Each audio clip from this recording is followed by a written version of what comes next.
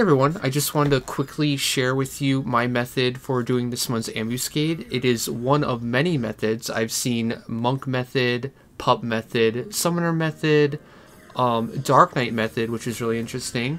But this is what we decided on, and it's just a Samurai multi-step using one Mew in the run, and obviously a lot of attack buffs, and Auspice.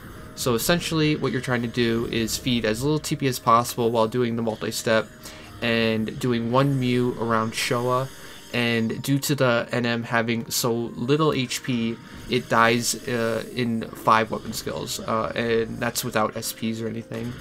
So give it a try, let me know how you guys are doing it, and have fun capping your hallmarks in one of the easiest ambuscades we've had in a very long time.